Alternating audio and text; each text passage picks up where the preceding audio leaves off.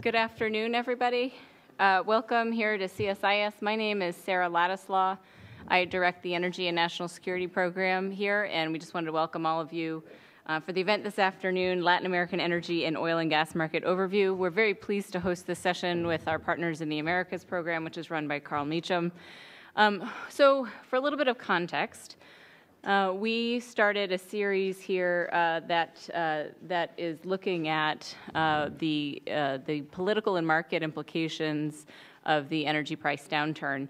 For those of you who are familiar with at least what the energy program here at CSIS does, is we look around the world at sort of what's going on in oil and gas markets and try and evaluate it and keep it updated and sort of be a forum for discussion about what's happening. This particular year, we've got a great deal of interest with the significant oil price decline in the last 6+ months and great interest in whether or not we're seeing sort of structural or temporary changes in oil markets going forward. And so several weeks back, we had a big public session that tried to talk about what was actually happening in the oil markets, what was happening in terms of U.S. tight oil production, and what was happening just purely from a market perspective in other major oil-producing countries around the world. And then we, because we're here at CSIS and we've got such great regional partners in the regional programs, decided that it would make a lot of sense to then sort of divide the world into regions and take a look at what's happening in the Middle East and Africa and Europe, Eurasia, and certainly Latin America. And so when we think about good macroeconomic, political, and oil and gas analysis as it deals with Latin America, it doesn't take us very long to think of inviting IPD Latin America and John Padilla and David Voght here, who are managing directors, to come and sort of present their view on their perspective of what's happening in the region. So that's what we're going to do this afternoon. John and David are going to tag team on a presentation that will cover Argentina, Venezuela, Colombia, Mexico, and Brazil. So I hope you have brought your appetite for tourism, because we're going to cover a lot of countries in a short period of time. And then Carl Meacham is going to give us some perspective on how he thinks some of these energy market, oil and gas market implications might factor into some of the political landscape in the region. So I'm going to stop talking because we've got enough to cover in a short period of time. The only last thing I'll say is that David is actually going to have to leave at 3 o'clock. And so what we'll do is John will present some 3 sort of macro overview slides, and then David will start on Venezuela and Argentina. We'll take a small break for discussion, for questions, if you have any on those 2 countries in particular. And then we'll sort of proceed with John for the rest of the presentation. So John and David, thank you very much, and take it away. Fantastic. Thank you very much for the invitation, Sarah. It's fantastic to be back here in D.C., and probably contrary to most folks here in the room, I'm quite delighted to be back in the cold. So been down in Bogota for the last 4 years, and my parents ask about the weather, and I say, well, it's the same as it was yesterday, and it will probably be the same tomorrow. So, all right, why don't we just go ahead and get started? Just kind of as a starting point, I think what we've been doing for the last 15 years, David and I, has really been based on gathering a lot of information from a lot of different sources. And so the only thing that I would point out here is simply that this is our interpretation of how we see things. There's a lot of moving parts going on right now with a lower oil price environment globally. Certainly, Latin America is not immune, and so some of the takeaways that we have here today are very much based on that premise. So I think that what we wanted to start out with is just kind of really a macro overview of what we're seeing in the marketplace. And I mean, you pick up the newspaper every day, and you're hearing about new cuts that are taking place. So the way that we kind of categorize that is that you're seeing that in terms of CapEx. CapEx is being cut anywhere between 10 and 40%, 50%. Then you're seeing layoffs that are taking place, which are really having an impact, and that'll have a big impact in Latin America. You're also then just seeing projects being canceled or monies being shut in So companies are pulling out of different markets, et cetera. And then I think the fourth element that we'll definitely see increasing amounts of is M&A. And so in a low oil price environment, not everybody is equal, and the chances that people are then going to look to absorb different assets, whether it's on the service sector side or it's on the operator side, I think are very, very high. And the longer this moves or stays in place, the low oil price environment, I think the more pressure you're going to probably see on that front. So what we did is we took a look at 3 Latin American energy companies that are publicly traded. And what's interesting, I mean, most people are quite familiar with this, but the price impact has been tremendous. And I mean, it's been for different reasons for different companies, but anywhere over the last 6 months, a drop of 50 to, in the case of Pacifico Rubiales, close to 80% in stock price is having a massive, massive impact. And so that's going to have an impact in terms of CapEx spend, it's in terms of where they're deploying their assets.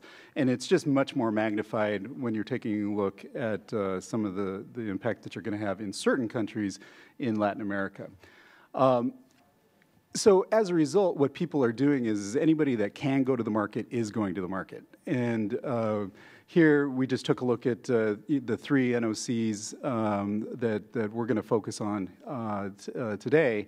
And what you see is that each of them is going and raising billions of dollars. And so, the price differential, Pemex continues to really receive some fantastic spreads in the market. They went out in January and raised $6 billion, which was one of the largest issues ever. And the price point is quite fantastic. Less so, obviously, for PDVSA, and that's a Citgo bond. Then when you take a look at PDVSA bonds, obviously you're looking at closer to 20% plus. So that's kind of way of background, and what we're going to do is, as Sarah said, is start out with Venezuela and Argentina, and I'll turn it over to David. All right, thanks, John. So we're going to try to handle a very complicated situation in just a few minutes with Venezuela. First of all, there's obviously a serious political issue in Venezuela today. There's a serious economic issue or financial issue in Venezuela. In terms of political or socio-political crisis, we have some drivers. The first is President Maduro's declining popularity. Obviously, if we take a look down at the lower left-hand chart, it's really fascinating. Criminality or lack of security has been one of the most important factors or one of the biggest issues facing the Venezuelan people over the years. And for the first time in 2014, we saw that an economic issue, or in this case, scarcity of goods, has gotten right up there with criminality. And as a matter of fact, in the first 2 months of this year, it surpassed criminality. So the voting population is now starting to look at the economy as an issue that will reflect upon the government. The Venezuelan government has been slow thus far to respond to low oil prices by making any sort of economic adjustments. Therefore, we see a huge impact on inflation. Right now, 65 to 70%, expected at 120% this year. And what you've all been reading about in the press certainly is the potential for Venezuela to default.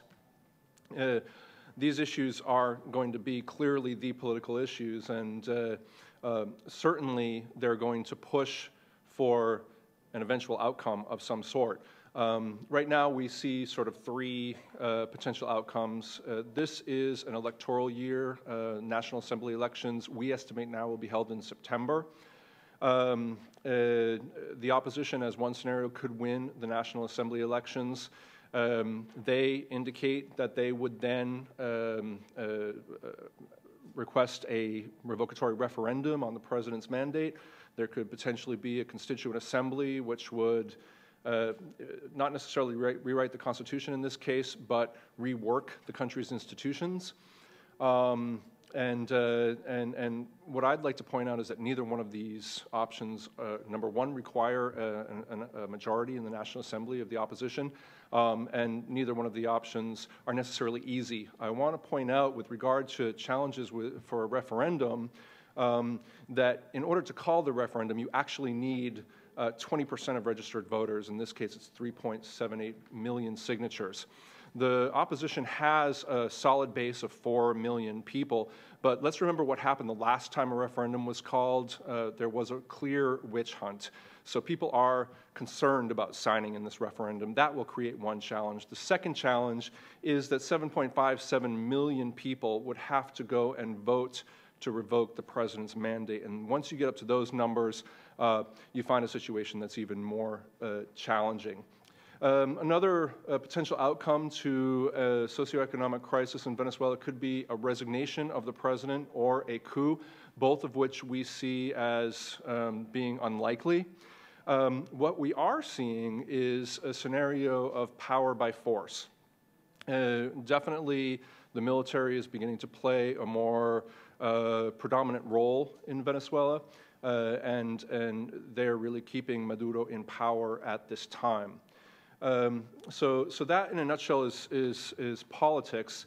What I would like everyone here to recognize is that the oil industry in Venezuela is inseparable from politics. It drives the entire country's economy. It actually represents pretty much all of hard currency revenue. So when we look at the political situation in Venezuela, we have to understand intimately the oil industry.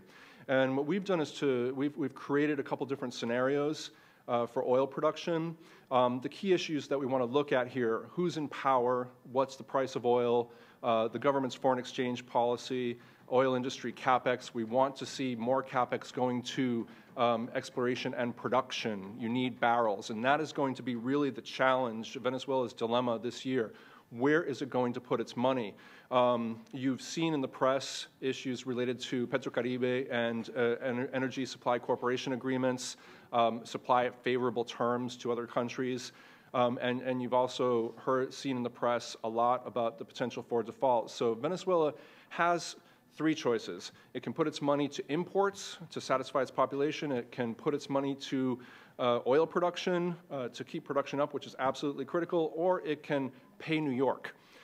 What's it going to do with the limited amount of money that it has? That's the question. And we look at that with all of these are the issues that we're looking at in drawing our production pictures. We have an optimistic scenario through 2016 of 2.95 million barrels a day. And I believe, yes, we have that slide. And then a more pessimistic scenario of 2.54 million barrels a day. Again, in a low oil price environment, you're not necessarily going to see an immediate drop-off, but you will see some impact. What is important to understand is Venezuela, relying on oil production, needs to put the money in. And here you can see our forecast for where oil production is going based on area. We have oil production falling in the east and falling largely in the west of Venezuela, represented by the red and blue bars. The green bar represents where we think production is going to come from, new production, Orinoco Belt. They're putting all of their eggs in one basket, essentially. This production is expensive. It requires a lot of infrastructure. It requires between $10 and $14 billion a year in diluent imports to blend this heavy crude and bring it to market. So it's capital intensive. Without that capital, meaning something has to give with non-oil imports or debt repayment, you're going to have a pretty important fall in production. And so basically what we assume here, if we take a look at our optimistic scenario for cash flow, is that in a $40 oil price environment, you can see $27.4 billion in revenue from PDVSA, again, 96 to 97% of the country's total hard currency. They have about and this is our optimistic scenario for oil production, okay? So they need to import $14 billion worth of hydrocarbons for their industry in order to produce more oil. And then we've got about $11.5 billion in 2015 of debt repayment, which leaves a paltry $1.7 billion for the government coffer. So the government is going to have to find different ways to achieve that, to fill that gap. Maybe you can look at additional loans from China. Maybe you can look at additional Citgo bonds. Maybe you can look at taking some money from the different off-balance sheet stabilization funds like Fonden.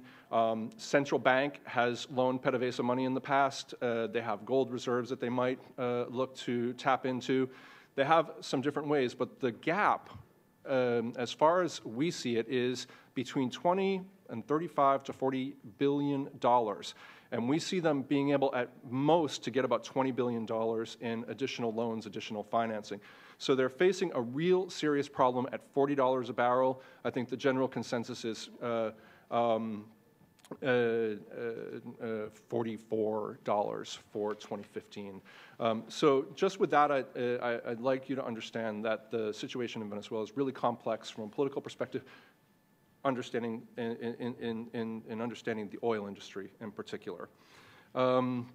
Jumping to Argentina, another complicated country, but still we kind of find it somewhat optimistic. First of all, in Argentina, you're seeing a shale revolution similar to what you're seeing in the United States. If you take a look at proved reserves, Argentina actually has all the proved reserves in Latin America for shale gas of 802 TCF, 27 billion barrels of shale oil. So they've got some reserves. Those reserves are mostly located in Neuquén, in the red area on the map, where you have 100 years, you have a 100-year tradition of oil exploration. So you've got infrastructure, you've got human resources, you have a great deal of activity. If you take a look at what's happened, there's been 300 wells drilled in the Vaca Muerta shale play in 2014. YPF has been integrally involved. There's 40,000 barrels a day of oil equivalent a day being produced in Vaca Muerta. And what's interesting, and we'll see it on the next slide, is oil price. We'll get to that in just a minute, but on this lower right-hand slide, you see demand. Energy trade balance has gone negative, and we can look at that here. So first of all, we'll talk about oil prices in Argentina. They are independent at the time from global oil prices. So you're talking about over $70 a barrel for oil in Argentina, and some $7 to $10 for gas, for natural gas. So there's price incentive at the moment. And you can see that Medanito crude price has increased reasonably over the years. The government has allowed this increase to offset devaluation. So again, the government recognizes that the value needs to be there to produce. In terms of gas prices, if you take a look at the top right, you can see that this light blue sort of line halfway through towards the bottom, this is the gas plus price. Okay, this is the $7 to $10 a barrel that the government is actually providing a certain compensation for new gas production.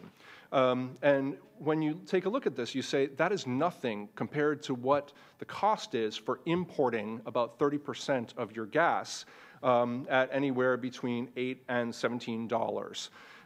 So there's incentive for oil producers, there's incentive for the government to keep this going.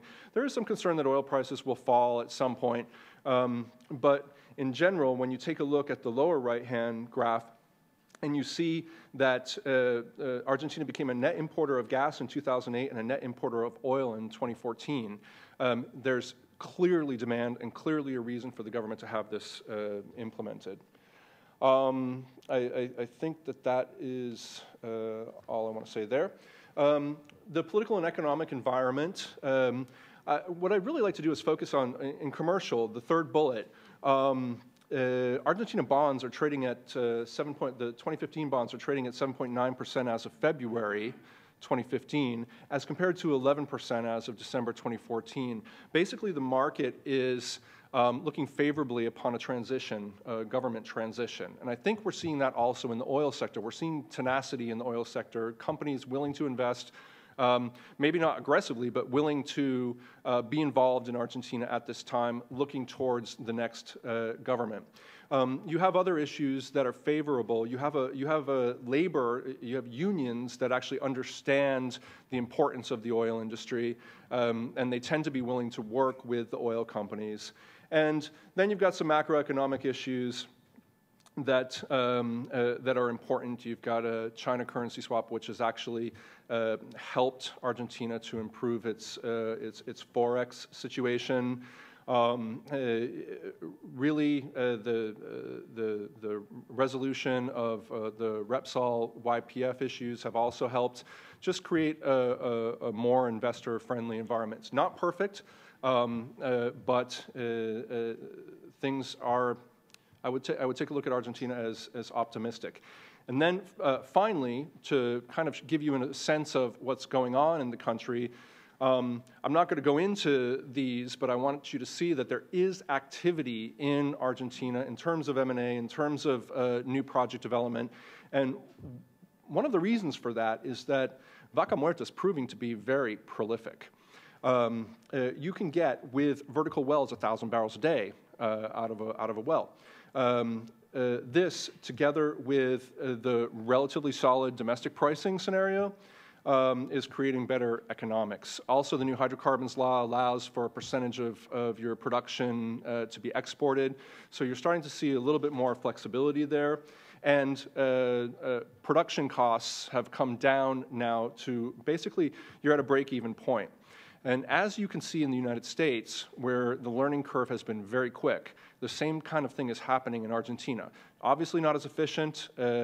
Shale is a very difficult sort of factory-oriented play, but they are learning very quickly in Argentina how to bring down costs, which make all of this viable. And I will, actually, what we want to do is, if you have any questions on Venezuela and Argentina, I can handle Venezuela really well. I'm not our Argentina expert, but unfortunately I have to run. So.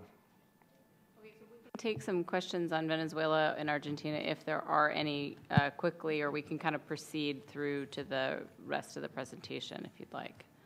Any burning? Okay, one out there. Yep. Can you just wait for the mic and just state your name and affiliation and your question in the form of a question, please? For those two countries, what is the prospect for offshore activity and reservoirs? So I'm not, to be honest, real clear about what the prospect is for Argentina. For Venezuela, there's a good deal of offshore activity happening, all at this point natural gas. You've got Plataforma del Tana, which is a project with Chevron south of Trinidad. I think it's, if I'm not mistaken, 7 TCF of reserves, I believe. And then you've got Cardon 4, which is in the Gulf of Venezuela, about 13 TCF. It's one of the larger natural gas finds in the hemisphere over the last couple of years, and that's with Repsol and Eni. And then you've got a PDVSA-driven project called Mariscal Sucre. All of these projects are going to be looking to bring on, well, Mariscal Sucre and Cardon 4 should bring on 450 million cubic feet a day in the next couple of years. Most of that will go to the Venezuelan domestic market, which is undersupplied at the moment. Some of it will go to Colombia to meet contractual terms with Colombia.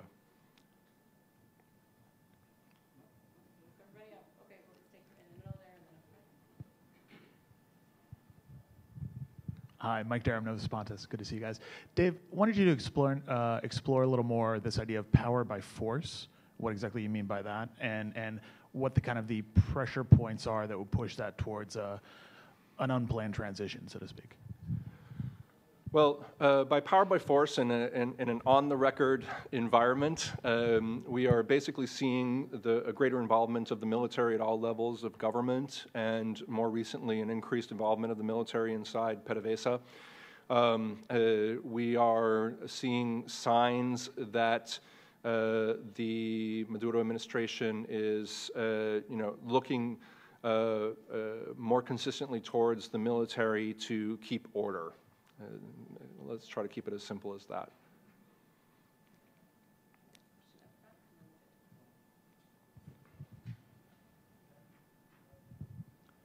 Walter Earl, National Defense University. I came in late. I apologize. I may have missed something in the beginning, but I'm wondering if you could comment on management strategies at PDVSA. Great question. PDVSA has a new board of directors. Elohio Del Pino is now the president of the company. The directors that are working with him are all industry people, or for the most part industry people, at least the key directors. We're seeing that Del Pino has an interest in earmarking more of PDVSA's budget towards exploration and production. Del Pino and the Vice President of Exploration and Production at the time, Orlando Chacin, are two people that have worked consistently and effectively with the private sector for years now.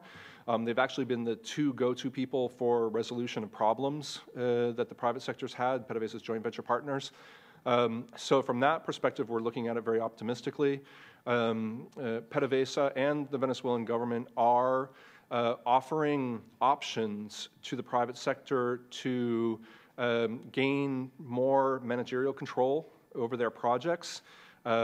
Basically, this is something called the remediation plan, where the private sector is offering loans to the mixed companies, to those joint venture initiatives, in exchange for some contract adjustments that allow them to move cash flow offshore, that allow them greater management of procurement, for example. That's a very big issue. So we're seeing some progress. As a matter of fact, it's really almost disheartening because we're seeing probably more progress inside PDVSA towards efficiency than we've seen in many years, but this is coming at a time where the government is having a hard time keeping up on top of things.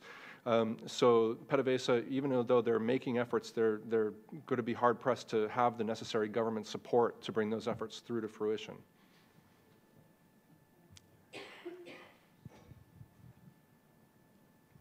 Hi, Naki Mendoza, Energy Intelligence. Questions about production costs. I'm wondering if you have a rough assessment of per barrel production costs for Vaca Muerta Shale and Orinoco heavy oil projects. I'd rather get your card and send you to my expert, my technical expert at the company. In Venezuela, production costs vary dramatically depending on the type of crude and the basin. And production costs in Argentina right now for shale, last year they were about 80, and now if we take a look at the fact that they're at break even, I guess that's mid-70s. Give me your card later and I'll get my smart guys in touch with you. Okay, we've got one more question in the back there.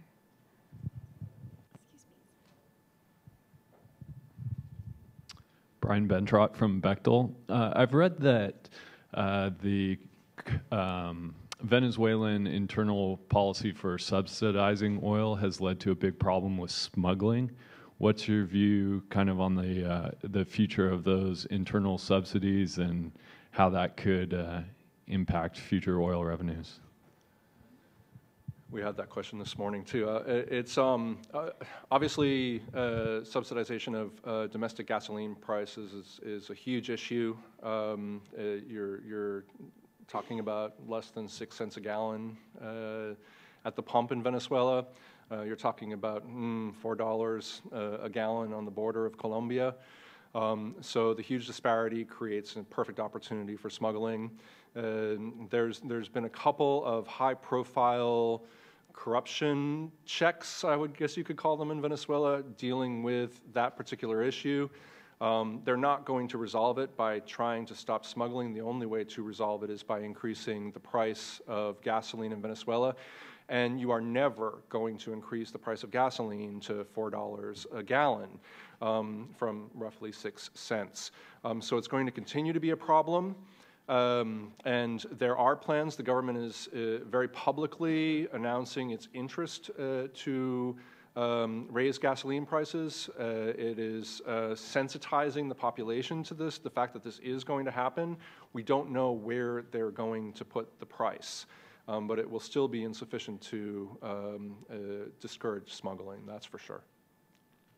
Okay, David, one more, and then I think we can move on. You sort of characterize the competition for dollars within Venezuela as being, paying for imports, paying for production, or paying New York. And you have an optimistic and a pessimistic scenario. In those two scenarios, how does that money get divided? In the optimistic scenario, you've got about an extra $4 billion for oil imports, which is pretty much the diluent that's needed. There's some products involved too with gasoline production, given the situation with refineries in Venezuela. So we're throwing $4 billion into oil imports. You have CapEx. Probably an additional $5 billion worth of CapEx going to actual E&P in our optimistic scenario. In both scenarios, you are cutting by 60% the budget for social spending. Both scenarios consider inflation at about 120%, and our optimistic scenario also considers cutting G2G exports by 50%. And both scenarios also have some exchange rate modifications, although they're completely counterintuitive due to the fact that right now the G2G exports the revenue can be sold at the new rate of 170 bolivars per dollar. And so that actually improves the situation, even though it's not a solution. It improves the investment situation, even though it's not a solution to actually getting commercial dollars for those barrels. John, and there's any other questions? I'm going to just go. Okay, so we will switch over to Mexico, which finds itself in an interesting position as it relates to the bid rounds that are coming up. But I think what I would say at the beginning is that as it relates to the bid rounds, these are long-term investments. So oil prices move up and down, and over a 30-year plus horizon, they're always going to move. So slightly inconvenient, yes, but I think it's much more important to kind of take a look at the macro. And the macro, what you've seen is I mean, this is the impetus of why energy reform finally gelled. We, along with many, many others, have been working and waiting for energy reform to happen over the last 14 years. And you see the gray line there of Cantarell production, which everybody, I think, is pretty familiar with, and the very, very steep production decline that happened with respect to nitrogen injection. So now down at about 400,000 barrels per day. What I really want to kind of take a look at is that decline rate that you see taking place at the bottom. And so between 2010 and 2013, they were able to kind of maintain production, so to speak, or keep it relatively in check. And then this past year, production dropped by 3.7%. Some of that, in large part, is reform related, and I think that becomes a big question as we kind of go forward. Because one of the big questions, and what's different about the market opening in Mexico, is that it's really being undertaken in a very, very different kind of way as it relates to its NOC than what you've seen in many other market openings. So and the government hasn't really defined what it exactly wants Pemex to be on a go-forward basis. And I think Pemex, in many respects, is having to kind of pick up that burden and define for itself as in the context of the energy reform and what the energy reform allows it to do to define where it's headed itself. So what we did is we've taken some moving averages of production and then projected that out forward. And I think the important part to take a look at is that you see Cumulub-Zop, which helped offset some of the production declines of Cantaral and now is producing in excess of 850,000 barrels per day. But that too will now start to decline. It has been, it's also had nitrogen injection, and those declines are going to happen. So if you go back to the previous slide and you say, well, those decline rates then really 2006 through 2008 really started to drop. Clearly, you don't have as much production with Cumulub-Zop, but you could have some drops that are more significant before they kind of smooth themselves out. Which leads us then to, on a go-forward basis, what are we looking at? And the top line there is what is included in what's called the Prospectiva. These are the official national figures in terms of what production is going to be. We separated out or decided to take out the difference between how much is going to come from Pemex production itself, plus farm downs, which are allowed under the energy reform, and then the tenders, the bid rounds that are going to come out, just to really kind of see what we're talking about in terms of context. This is the natural decline rate that is taking place, so it's a little bit of a different take than what we saw on the previous slides. But what you have there is you have 1 million barrels per day that you have to fill by 2020, and it goes up to 2 million by 2028. So some of this, this is not all doom and gloom. Some of this will happen simply through CapEx investment. But again, I would go back to the fact that what exactly is Pemex's role going to be going forward? And I think that really becomes a central theme as we're looking at the kind of macro outlook for production out of Mexico. The two takeaways that are glaringly clear to us is that you're going to have to provide a much more flexible regime for farm downs at Pemex. Right now, the way that farm downs can take place is that Pemex has to demonstrate to Hacienda, or the Secretary of Finance, that the money that it will receive through the farm down will be equal or greater than the amount that it is currently receiving. And what you have to understand is that once it goes to a farm down, it is going to be subject to a much lower tax regime than it currently is. So the quick takeaway that you immediately conclude is the only way that you can prove that up, that Pemex can prove that up, is that you're going to try to convince Hacienda that you're going to have increased production. Well, how do you do that? That becomes a very, very difficult benchmark to really achieve. And particularly as oil prices have gone down, that becomes even much more sensitive within the context of the Secretary of Finance. There's a political element here, and this is where I think we'll see some type of accord. The other side of the coin here is that the bid rounds are going to have to be wildly successful, not mildly successful. We've gone through the multiple service contracts. We've gone through the integrated exploration and production contracts where you had a handful of bidders.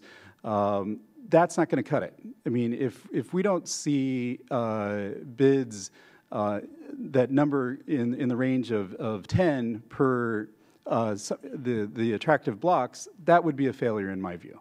And so that means that you have to have an extremely robust, very market normal contract that is going out. We'll talk a little bit about where we stand with the reform right now. But I think just from a conceptual standpoint, those are the two factors that absolutely have to happen for them to get anywhere near the production levels that they're projecting. If not, the government is going to have to look for alternatives.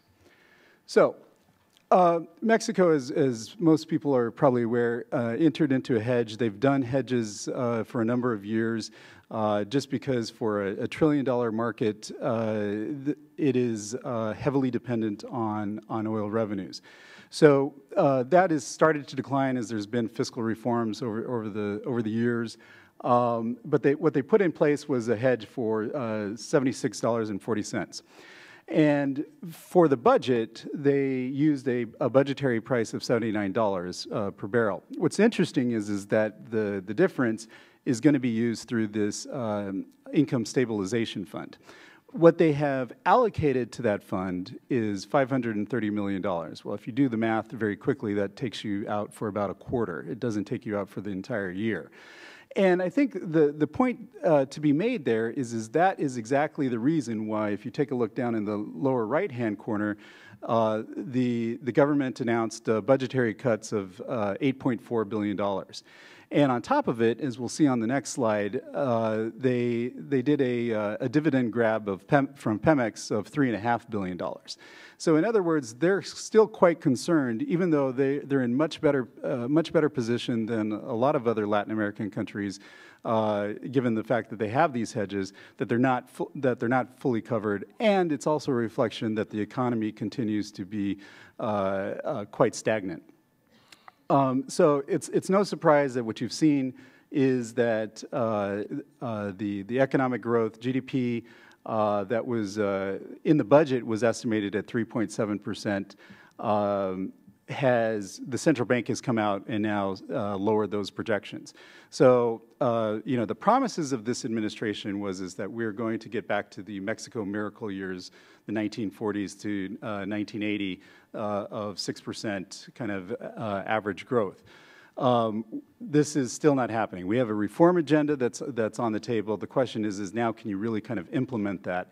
And energy is absolutely core to that strategy. So making this work has to happen. There is really no plan B that is meaningful enough to make those kind of changes.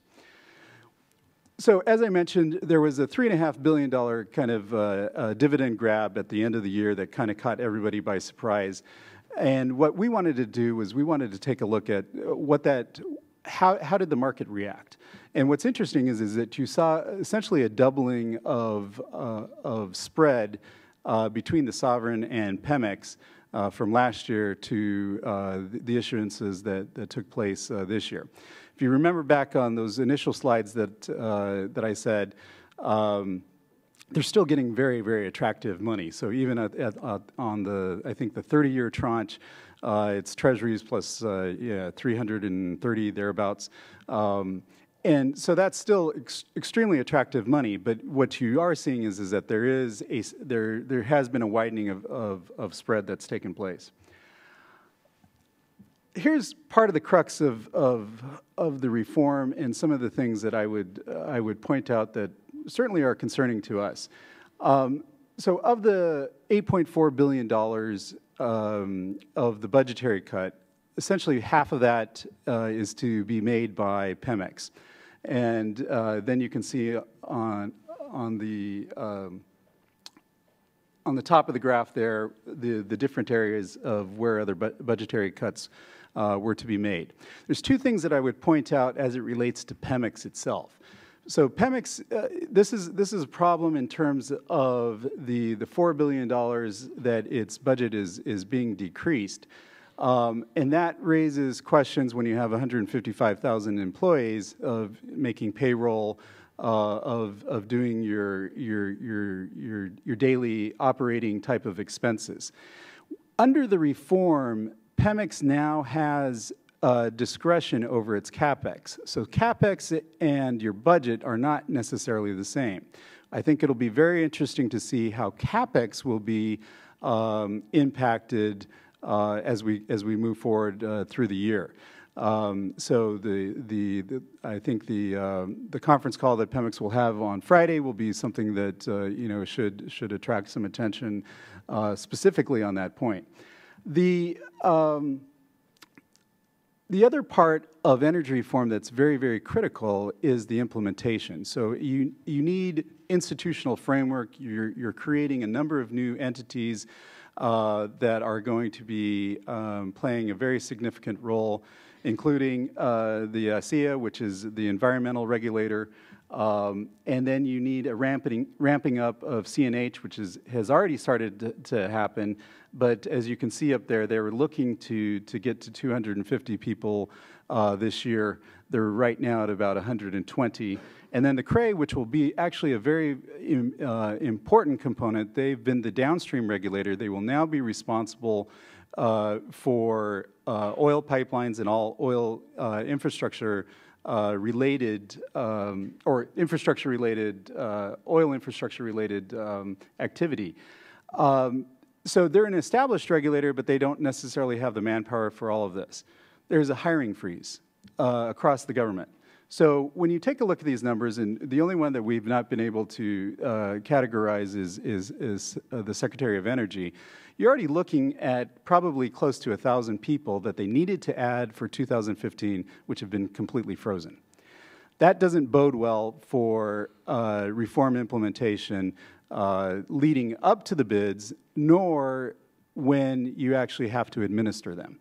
So this is a big problem that hasn't surfaced and is something that is of significant concern to us. And then what I would say, just kind of wrapping up on Mexico, is putting all of this in context. I mean, the energy reform what has been achieved to date has been monumental, and it really should not be understated. There's been years of work that has been put in place to get to this point. But I think the spirit of the constitutional energy reform, the secondary laws, was fantastic. And that is clearly what motivated tremendous amounts of interest. What we have right now is in December, it was the launching of the 14 exploration shallow water blocks. And so there was a draft contract that has gone out. I think, widely stated, industry's reaction has been somewhat lackluster, and for good reason. It's a first step, but it still needs a lot of work. And what we don't have is we don't have a true production sharing agreement on the table. It really is kind of an amalgamation of many different parts. Much of its base that starts with the service contract. So I think the good news is from where I stand, they have to get there. The question is how quickly can you get there with the manpower shortage that you have? And these people have been working at an exhausting pace.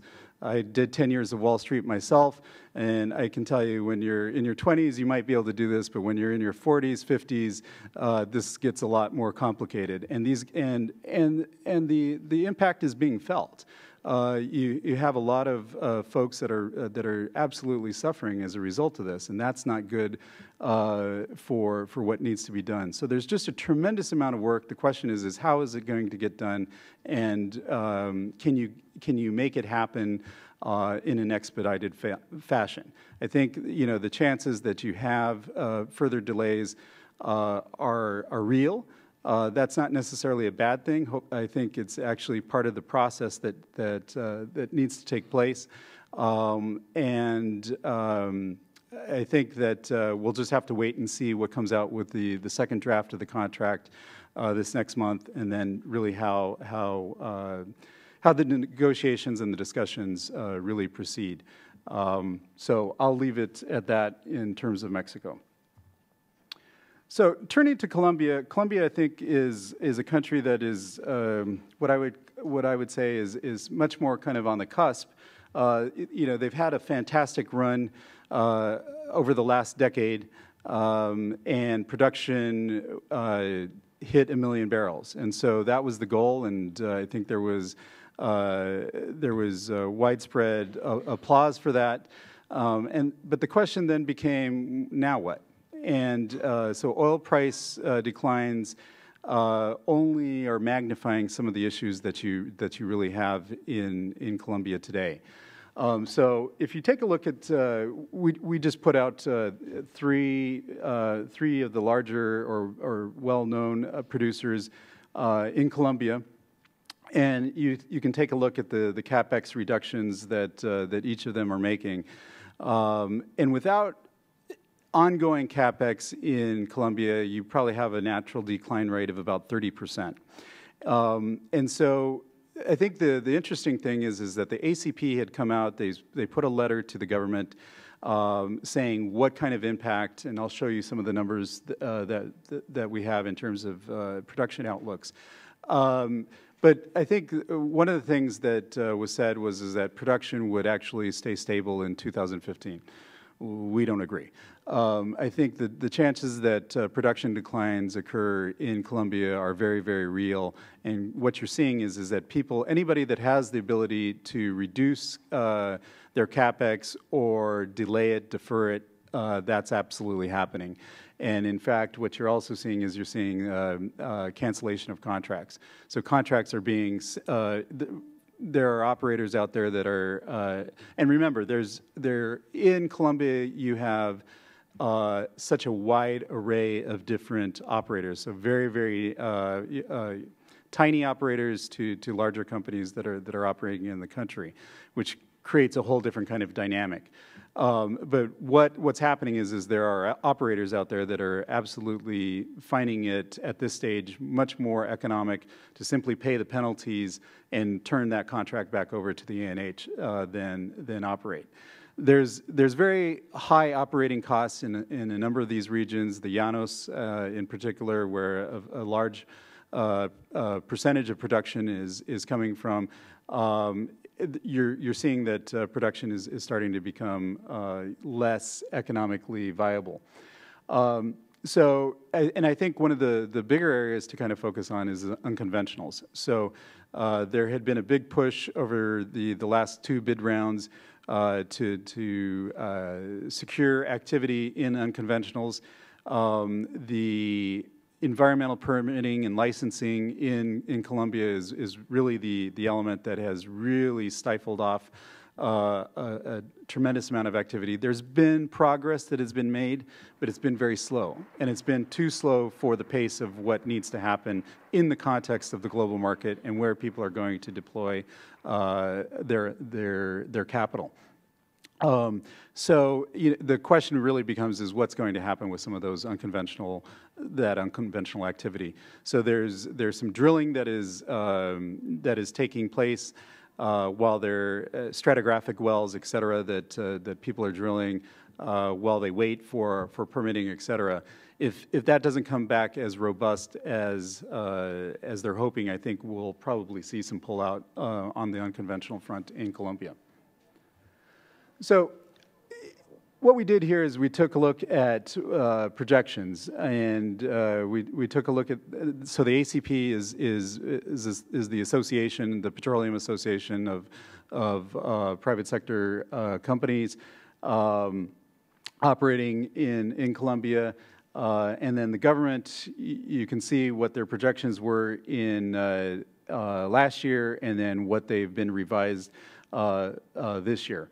So all across the board, what you're seeing is that everybody is anticipating that the impact, certainly over the next few years, will be downward. I think the one bright spot is absolutely offshore, and there's some very significant drilling that's coming up this year, and that will certainly help foreign direct investment, but it won't necessarily have an impact on oil production in the short term. The onshore production is just increasingly complicated because of, as I mentioned, the permitting and environmental permitting, communities, social issues, and then security. And so what we've seen is that in the month of January, there was in excess of 1 million barrels produced. We would say that that's probably going to be as good as it gets this year. A lot of that, there were no pipeline bombings, and we have elections here in the fall, So the chances that you have pipeline bombings later on in the year are certainly there. Incremental weather is going to be an issue. It always is in Colombia. So it's hard to see how, and there's no new production that's coming online of any significance that's going to really kind of change those figures. So again, what we would say is that it's going to be very, very difficult to see that those production figures are maintained. And so despite the fact that the government is saying that they're going to maintain the 1 million barrels, I think that you probably have at least 50 to 75,000 barrels today that's kind of in jeopardy for 2015. From the government side, unlike Mexico, they had no hedge. And over the years, if you took a look at a chart of the increased dependence on oil revenues, it's been increasing. So it's now roughly at about 27%. And by the government's own estimates, they're saying that a decrease of $1 has an impact of about $190 million of annual revenues. So you can quickly do the math on that, and what that really kind of comes up to is about $9.5 billion of shortfall if you stay at these kind of prices throughout 2015. The number of tools that I think the Colombian government has are somewhat limited, and you could see asset sales. You could, what they will try to use is increased taxation, which isn't necessarily going to spur economic activity. And then the other tool that they have in their war chest is devaluation. And so we've already seen devaluation in 2014 of 24%. And in February this year of 5.5%. So could we be moving, much closer to kind of 2,800, 3,000? Yeah, I think that's a real possibility as we move through the year, particularly if oil prices stay at these kind of levels. So lastly, I'm going to wrap up just with Brazil. Brazil is certainly a massive market, and pre-salt is the name of the game. I think what's interesting from a macro perspective is that Brazil only exports about 20% of its production, and so the impact in a certain sense is softened on that front. And then as a fuel net importer, those prices are subsidized from Petrobras. So as prices are lower, in theory, that should not have as big of an impact. Obviously, that's not exactly what's happening in Brazil, and there's other economic kind of fallout that's taking place for a whole host of reasons. And one of those is absolutely the potential of devaluation kind of offsetting much of the positives from that front. And it will certainly have an impact on pre-salt investment. There's going to be a lot of pressure on Petrobras to continue that investment. The question is with some of its partners, et cetera, how that really kind of plays out.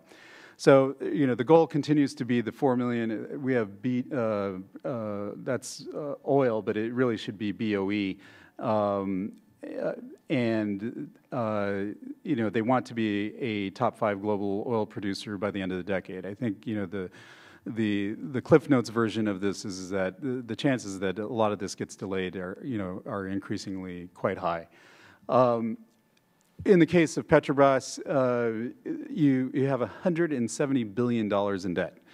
So in Mexico, we thought things were quite grim with $80 billion of debt. They've got the pension liabilities, which is another big animal. But $170 billion of debt, I mean, that's exactly why its stock price has taken the kind of hit. Its leverage is increased quite significantly. And the thing that is the focal point to kind of be on the watch out of is their ratings. And so the potential of losing investment grade rating would have just a dramatic impact on their needs in terms of funding, and that will be something that we'll need to kind of keep a very close eye on. So everybody's quite aware of the corruption scandal, and I think that you have a new CEO, clearly politically driven. Markets have not necessarily reacted very well, which is a takeaway, I think, also for Colombia for different reasons, as Javier Gutierrez is on his way out as well. And how this all kind of plays out, I think, is still very much in the mix. From a macro perspective, the economy has completely stagnated, and so the projections for 2015 are essentially anywhere between negative 0.5 to 0.5% on the positive. And much of this is just a lack of credibility that is being lost by the administration, and an increased amount of opposition power that is coming into play. And so the question is how is that all going to kind of impact the economy and impact Petrobras very directly? And I think again, what we really kind of see is that the potential for not hitting those targets becomes increasingly clear as we move forward.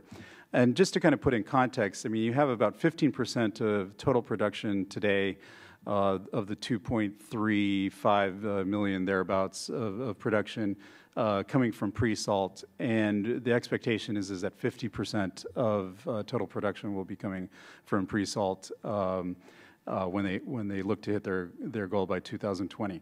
So these are massively ambitious goals, and clearly the low oil price environment will impact Brazil quite significantly. And with that, I'll conclude my remarks. Thank you very much, John. There's a lot there. Maybe what I'll do is ask Carl to maybe think about some of the ways from your political analysis or your look at the region, how some of these oil and gas issues in particular feed into the broader economic issues, but also fit into the political landscape as you see it.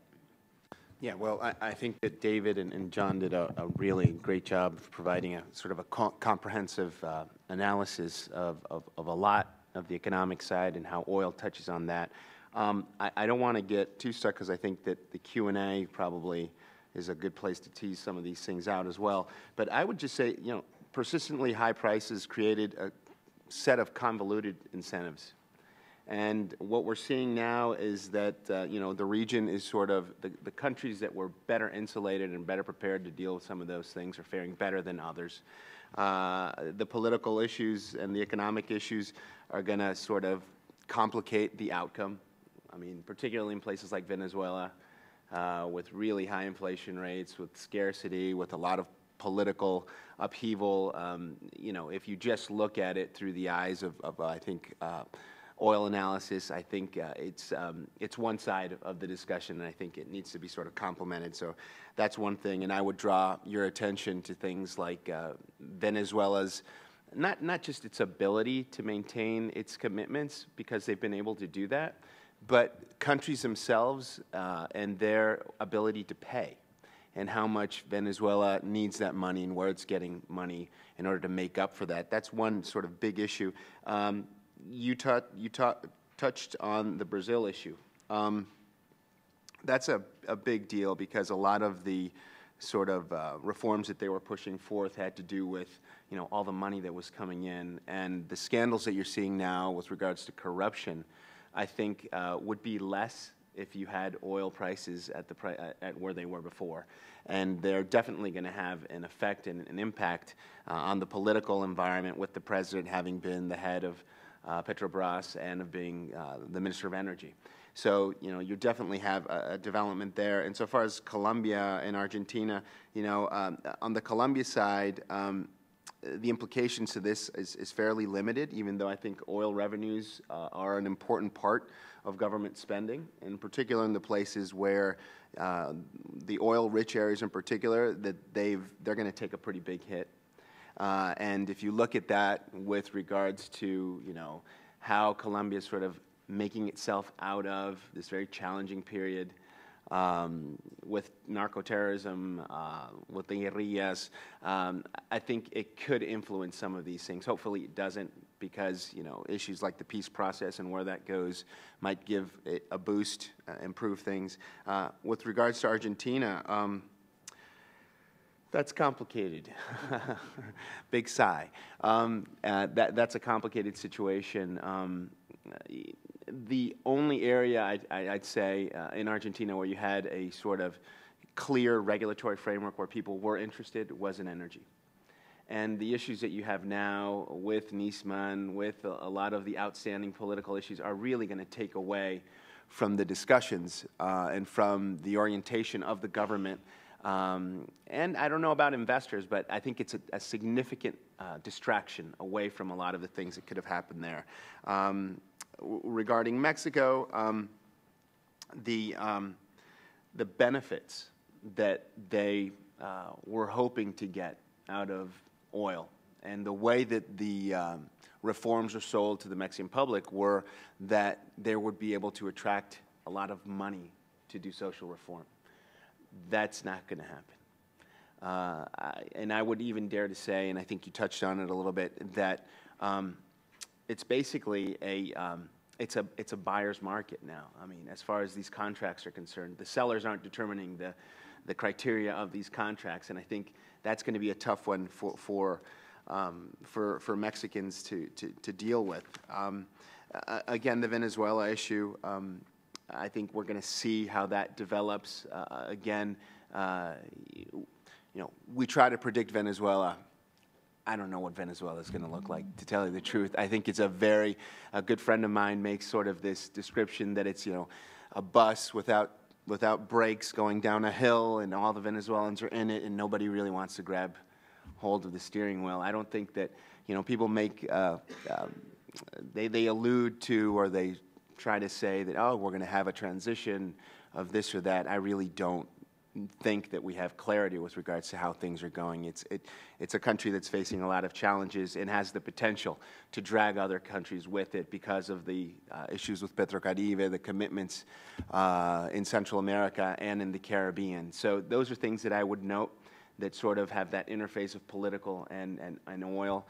I think that you guys have done a great job of explaining a lot of the oil side of it, and I hope that the side that I explained contributes to that, and I think in the Q&A we can delve even further into it.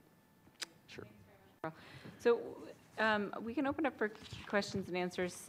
Same, and a bit of a discussion, same sort of ground rules as before. Please identify yourself and wait for the mic, and please put your question in the form of a question if you can. We'll start for Fernando and then go to the second one.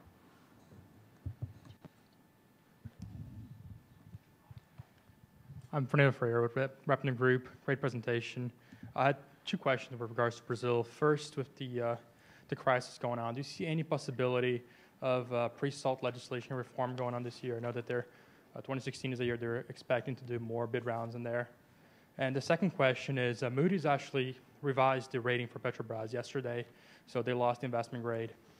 Fitch and the other, not yet.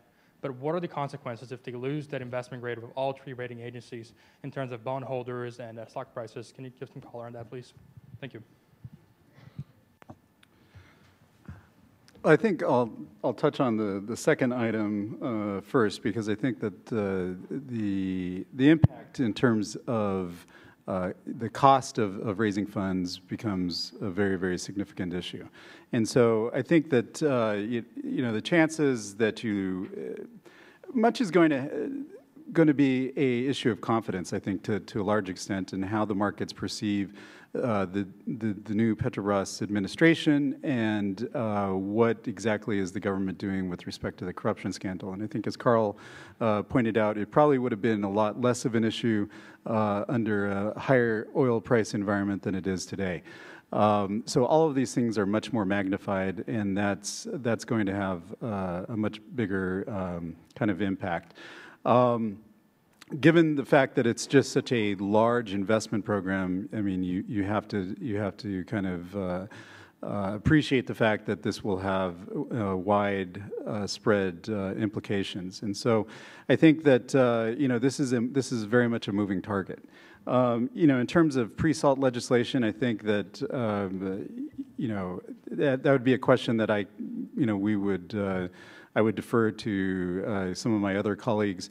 But I think that in general terms, the government is going to have to be extremely focused and sensitive to what's happening in terms of oil prices and the impact that it's having on the country. So I think that the challenge is just that the political situation right now is in such kind of disarray that finding consensus is going to be the challenging piece.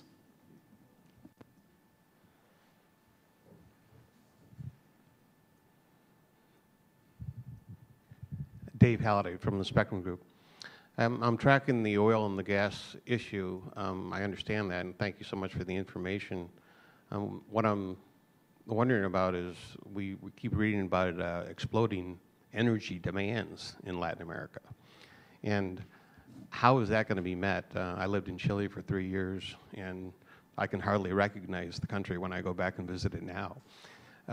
We were getting our natural gas at my home from Argentina, and that was very, very irregular even then.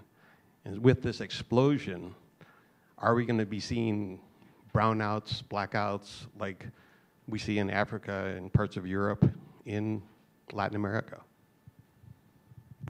Yeah, very interesting question. I think actually that from a macro perspective, you've had massive gas finds around the world. And our view is that you're going to start seeing stranded gas in different parts of the globe. And what it really means to Latin America specifically is that they need to develop local markets. And many of these countries, you don't have it. So everybody has had a philosophy of exporting to the extent that you can. I made a presentation in Rio de Janeiro back in September, and my opening comment was, for all of you out there that are looking to export your gas, think again. And I think that size and scale is absolutely going to matter. And so to the extent that you don't have size and scale, you better start looking at domestic markets. And so Colombia, where I'm based, I think is a perfect example of that, where it has signed free trade agreements with the U.S., et cetera, and it was touted as kind of the gateway to the Pacific. Fantastic, very good, but have you seen tremendous amounts of manufacturing activity move in? Not yet. And I think in Colombia specifically, you have a situation now with lower oil prices where Cusiana production has been continuing to go down, and the reinjection of gas is now not going to be viable. What are you going to do with that gas? Exporting that gas is not a viable option in and of itself. And you're going to need to start looking for domestic markets. All the offshore exploration activity in Colombia, the hope is that you're going to find significant volumes of oil, but the reality is that you're probably also going to find, at a minimum, significant volumes of gas. So what are you going to do with that gas? Well, if it's on the scale of Mozambique, okay, fantastic. Now you can export. But if it's not, you better start figuring out what it is. You need domestic policy. And domestic policy, I think, across the region is something that has been lacking and something that economics are going to force the reality of some of those things to kind of occur. So one of the questions that I had, sort of grouping all of this together, is, if you think back, to a whole different era about 9 months ago, before we were thinking about low oil prices, we were thinking about sort of the geostrategic implications of the tight oil revolution and the shale gas revolution in the United States. And a lot of people were asking us, so what does this mean for other countries and other producing countries in particular? And we had sort of basketed them into a few key categories. One was sort of the big producers of the world, and then Another couple categories were the reentrants, those who were hoping to get back into the market in a big way, right? And we sort of put Mexico and to an extent Brazil and Colombia in that basket, folks that were focusing on reform and focusing on getting back into the market. And then the other category was sort of the revenue dependents, right? And the revenue dependents were the ones that were sort of, already not living within their means based on sort of their fiscal rate of return on their break-even price. And so what's been interesting for us is you've seen sort of an oil price decline, and you know that it won't stay like this forever, but you find that countries were at various inflection points in terms of their own concept of the reform, both in terms of the domestic political economy, but in terms of how they're managing their oil and gas sector. You've been doing this for a long period of time. These periods of shock, of low oil price shock in some of these places, have their ability to sort of bring about their own reforms and adjustments. Some of them are to near-term weather through a situation and just kind of make it through, and some of them bring about sort of longer-term approaches to these issues. If you were to think about it from that context, of the countries we've sort of talked about today, do you have anything definitive you would say about any of them? You had mentioned sort of on the Mexico perspective, it's not the first time I've heard it, is a delay is not a bad thing. A delay is not the worst thing ever. It's difficult for the domestic political situation, but in terms of the energy reform agenda overall, maybe it's not so terrible. David had sort of mentioned in a Venezuelan context, for the first time in a long time, you've got agreement between sort of, the government and the opposition that more production is needed, right? So do you see sort of these coalescing points in some of these countries that sort of at least give you a direction to look at in terms of longer term impacts and things to look for? Could probably spend the afternoon talking about some of these things. I think that Latin America, it's an interesting inflection point because there's been significant growth in many of these countries, most of which has been driven by commodities. And so that has created a kind of new level of wealth, attention, et cetera. So oil prices once again drop. And the question is what are they going to do this time, right? And I think that the question is are you going to look to diversify your markets this time around, or are you going to continue to be dependent? I mean, I think that gets into a whole geopolitical, type of question. The dynamics that each of the countries are facing, some can be lumped together, some are quite different. I think the pressure points that you have in Venezuela and Argentina, for instance, are quite. Those are likely to put a lot of pressure for production to attempt to be sustained, whereas you'll have different kind of pressure points in many of the other countries. So I think that does it have an impact on the political environment? Absolutely. So I mean, each of those countries, for different reasons, people are, as you have oil price drops, it fans the fire for opposition to say, well, look, they're not achieving these objectives, and the economy, my day-to-day life is not necessarily improving. And I think that the longer that we go through a low oil price environment, that only becomes more magnified. So you can take a look at this, and most stable companies can all kind of weather through 3 months without much issue. But as we move towards 6 months, 9 months, that's when we're going to start seeing real kind of pain being felt, and the implications of that pain kind of manifesting themselves out. And I think we'll have to wait, right? I mean, we don't project oil prices, and I think anybody that tries, well, if you're making money at it, I think it's fantastic. But other than that, then we're all at the mercy of markets and how they fluctuate. I mean, if we have some other kind of geopolitical crisis, that can change overnight very, very quickly as well.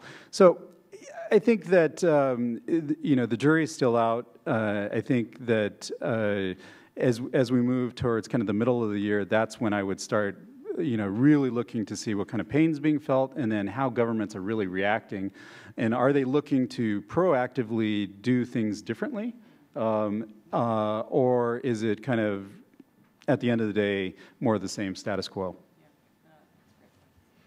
One final question.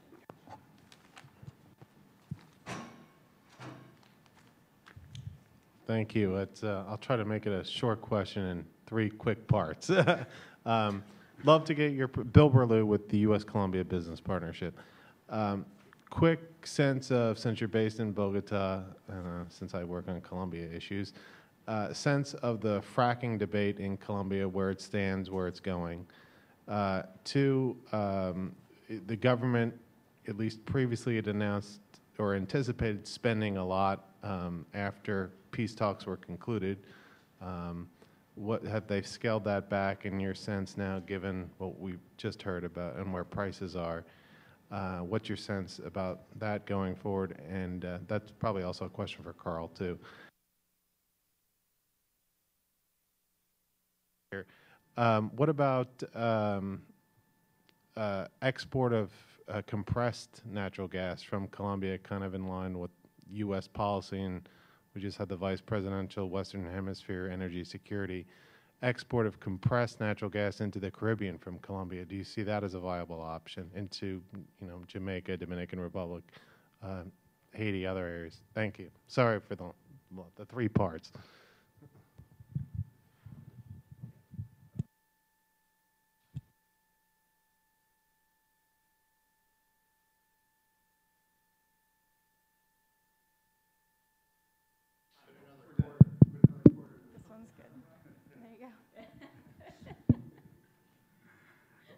Okay. When you talk about fracking in Colombia, I think the first thing that you have to look at is the legislation that was passed never even mentioned the word fracking. That's a problem. And the political dynamics in Colombia are such that the local governments have much more pressure on, I think, on the central government than vice versa.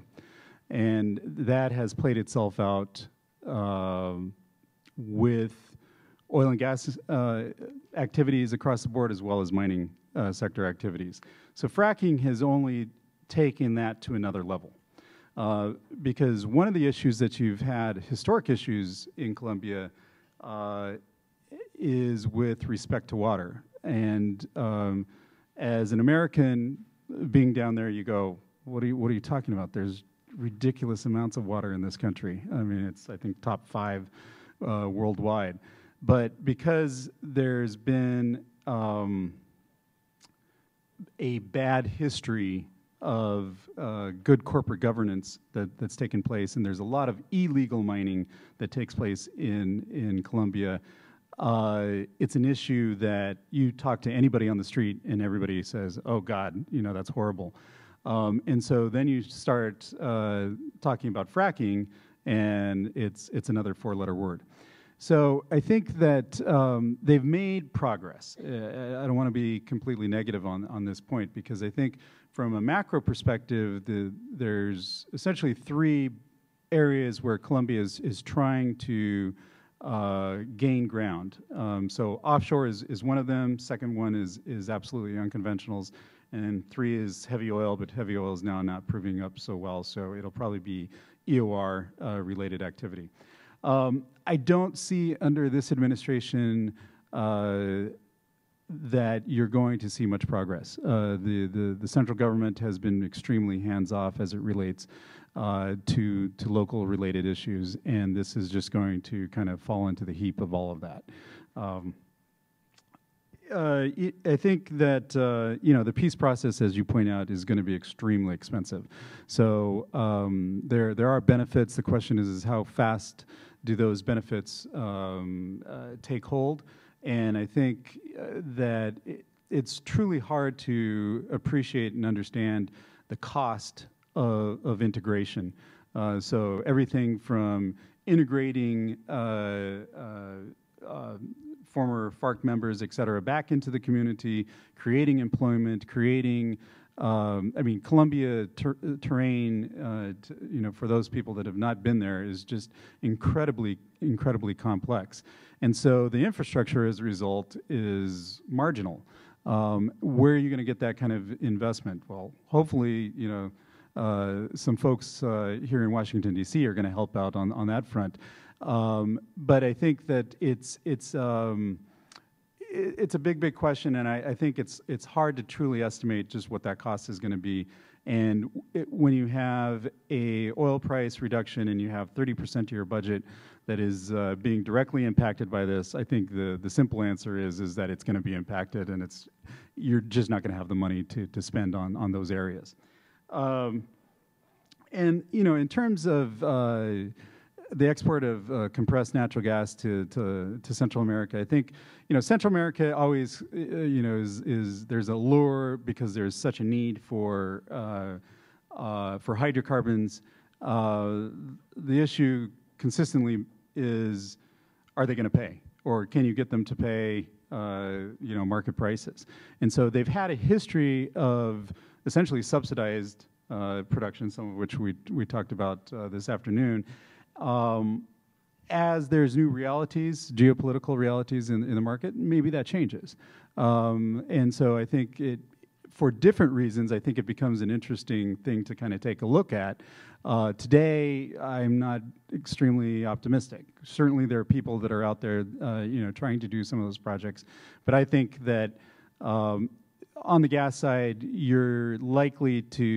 there's been a lot of talk over the years of, will we have a global natural gas price? And I think that what we're actually seeing is that we'll probably see more convergence between the Japan market and the NBP. And so, in other words, countries that are importers of gas, and then those that are actually self-sustained markets. So for the Americas, I mean, there's a tremendous amount of gas in the Americas. I mean, from the U.S., Canada, and Venezuela still doesn't export. Peru is sitting on tremendous amounts of reserves that once it gets some of the political will to do some of those projects will absolutely move forward. And if you get an opening, a very successful opening in Mexico, I mean, the chances that you're going to see increased amounts of production there are very, very high. So I think, again, it's will you have stranded gas? I absolutely believe that you will. And so then you better be sure that you are competitive in the projects that you're undertaking, and or that you've got just some lock solid contracts in place. And what I would say, I started out my career doing workouts, and the one thing that you learned very, very quickly was it didn't matter what was on paper. If somebody wants to get out of a contract, they're going to. Well, here, we've reached sort of the end of the session for today. John, I just want to thank you. There's not very many people who could cover that much ground in a short period of time and as well as you did. So thank you very much, and thanks to Carl. If you could please join me in thanking John Padilla and his colleagues.